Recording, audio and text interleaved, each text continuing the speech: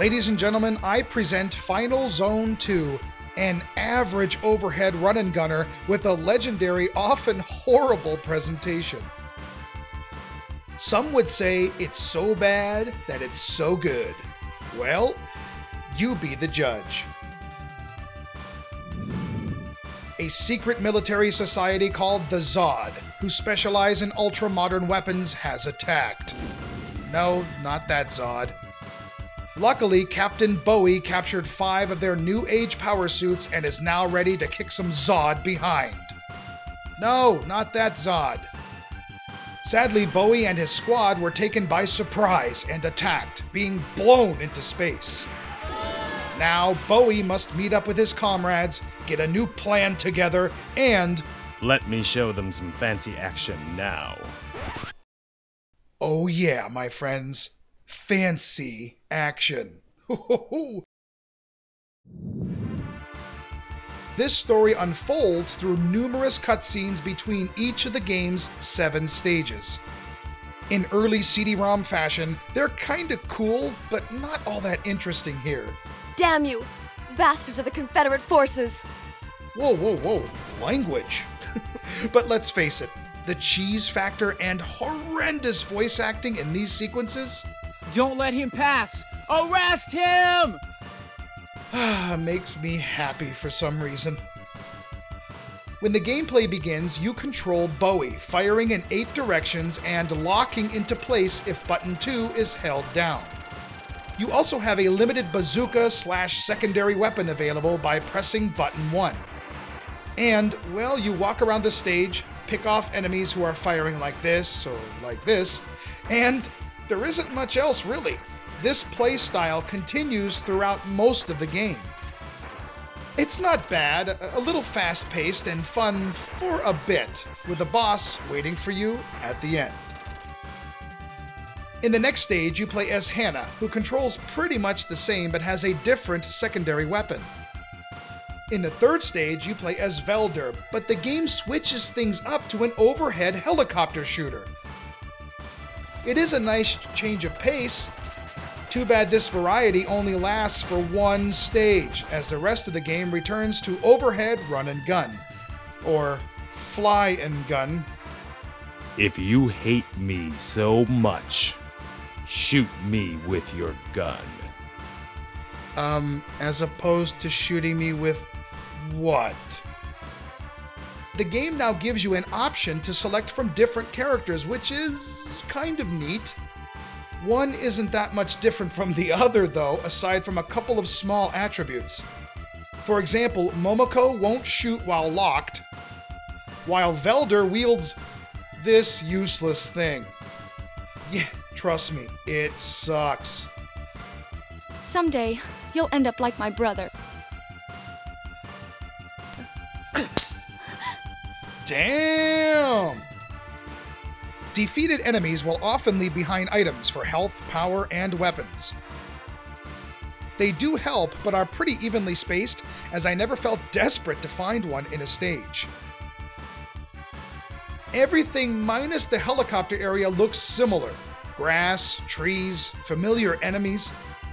That is, until the end, where it's a welcome but bizarre change.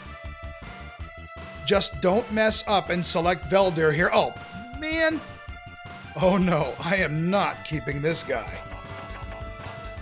When you lose a life and notice the screen just fades to black, look, you're still firing as it fades out.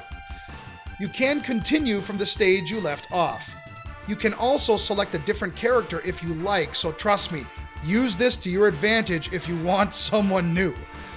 That's better.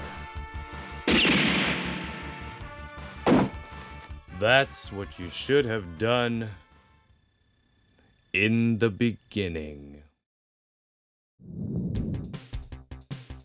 The gameplay graphics are serviceable. They're colorful, and a few little effects are present, like changing from night to day, unless that's just a glitch. But as I mentioned, for most of the game, there isn't much of a change from area to area, and it's all rather plain. The music is pretty good with some upbeat and catchy tunes. It creates a nice ambiance and for the most part works well. But then you have these out-of-place vocal tracks like on the title screen.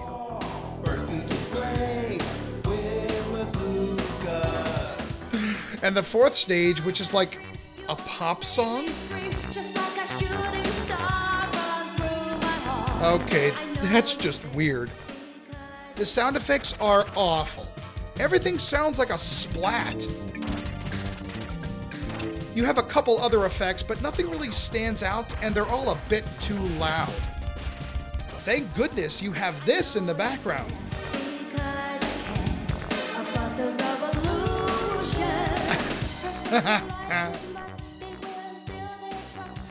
Your character moves around the screen pretty quickly, so you'll be performing a lot of spinning and dodging. It's best to just take it slow, a little at a time. The controls are pretty responsive though, and get the job done for the most part. Only 6 of us survived. Oh!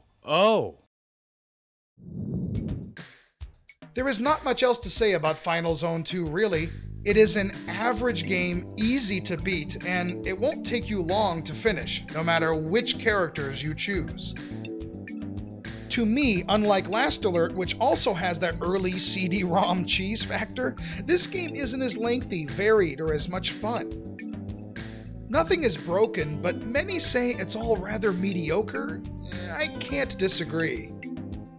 I do applaud the game for having multiple playable characters and switching gameplay up that one time.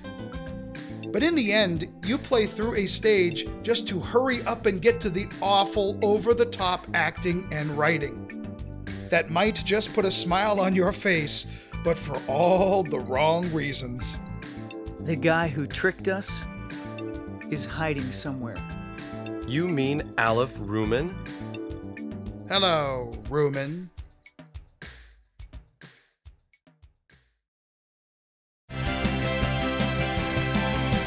Final Zone 2 does hold some nostalgic value for me and others, and I still find a weird enjoyment from it. But I can't recommend the game as the gameplay itself is only average.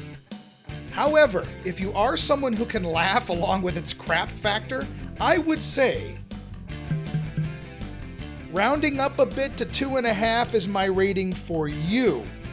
But if you don't find this bizarre presentation intriguing in the slightest, I would avoid it like the plague. Or at least, like a bazooka.